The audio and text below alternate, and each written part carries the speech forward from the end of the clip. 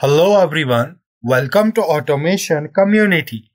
Today in this video, we are going to discuss an example which will be about automated door. So let's look at the example first. Automated door with delay. The motion sensor detects when someone approaching the door. Should wait for 10 seconds and then open. If no one is detected for 5 seconds, the door should close. That means when a sensor gets activated, that means when the sensor gets some input, that means when someone is detected, the sensor gets activated, and with that, the door will wait for 10 seconds and then open. And after opening the door, it will once again detect, and if there is no one at the door, it will close after 5 seconds. So for this example, we will use some normally open contacts and normally closed contacts. We will be also using some memory bits and timers like T on and T off. So let's move to TI portal where we will draw a ladder diagram for this example. This is the interface of TI portal version 16. So firstly, we need to go to PLC tags and then default tag table. So here we need to add our inputs and outputs.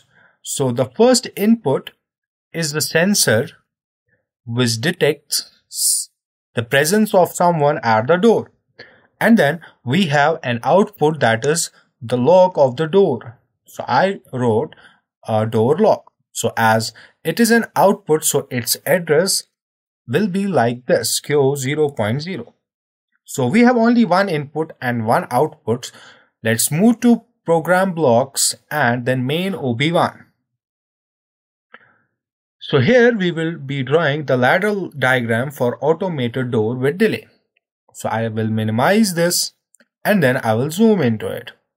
So firstly, I will insert a normally open contact that will represent the sensor, and I will also insert a coil.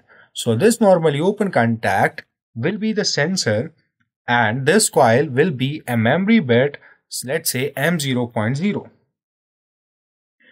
And then we'll use this M0.0 here as normally closed contact. So this is M0.0. So when sensor gets detected, M0.0 gets activated, and when it gets activated, the door lock should get off. So the door will be unlocked. So this is door lock. So initially, the current flows through this as this is a normally closed contact, and here the door gets locked. So when sensor gets detected, when sensor gets activated, that means the sensor detects that there is someone at the door. So this M0.0 gets through, and when M0.0 gets through, the current will not flow through it and the door will unlock. But this M0.0 should turn on after some time. So we will use a timer operation T on, and then this T on, the preset value for this will be 10 seconds. So as you can see here, when there is someone at the door, this M0.0 does not get immediately turned on, but it will wait for 10 seconds. So when there is someone at the door, it will wait for 10 seconds, and after 10 seconds, M0.0 gets through, and when M0.0 gets through, the door gets unlocked. So when sensor gets activated, the door will unlock after 10 seconds. And then here we will use one more timer, that is T off, as the door should get locked after 5 seconds. So when sensor gets deactivated, so here will be 5 seconds. So when sensor gets activated, M0.0 gets through after 10 seconds, and when it gets through after 10 seconds, when M0.0 gets through after 10 seconds, the door gets unlocked after 10 seconds. So sensor detects, the door will wait, and it will wait for 10 seconds, and after 10 seconds, the door gets unlocked. And then when sensor gets deactivated, that means when there is no one at the door, this M0.0 does not get immediately false, but it will wait for 5 seconds, and after 5 seconds it will get off. So it will wait, M0.0 will wait for 5 seconds, and after 5 seconds the door gets locked. So we will start the simulation here. Click on OK.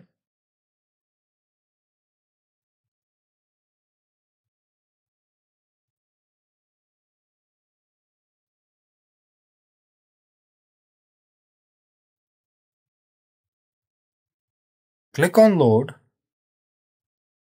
and then finish. After that, I will start the CPU, click on OK and then start monitoring.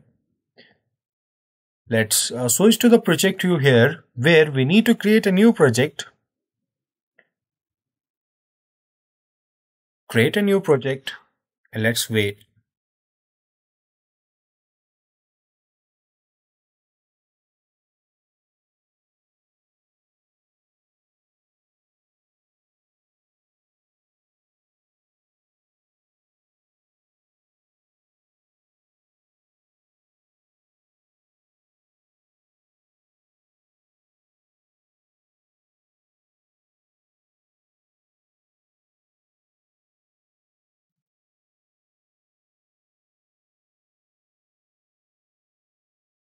Click on simulation tables, double click on simulation table 1 and then right click here.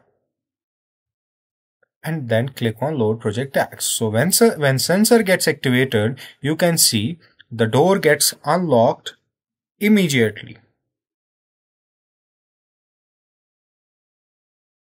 The door does not get unlocked immediately, but it will wait for 10 seconds.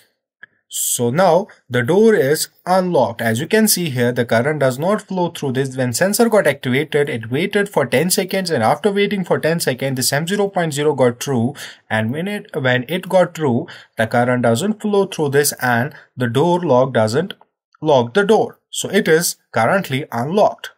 And then when there is no one at the door doesn't get locked immediately, but it will wait for 5 seconds, and after 5 seconds this M0.0 gets false and the door gets locked again.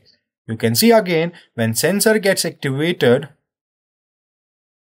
the door doesn't got unlocked immediately, but it will wait for 10 seconds. As you can see here, 5, 6, 7, 8, 9, 10, and then M0.0 gets through, and when it gets through, the current will not pass through this and the door will be unlocked. And then when there is no one at the door, the sensor gets deactivated and M0.0 gets off for after 5 seconds, and after 5 seconds the door gets locked again. It was all about this example. Thank you for watching.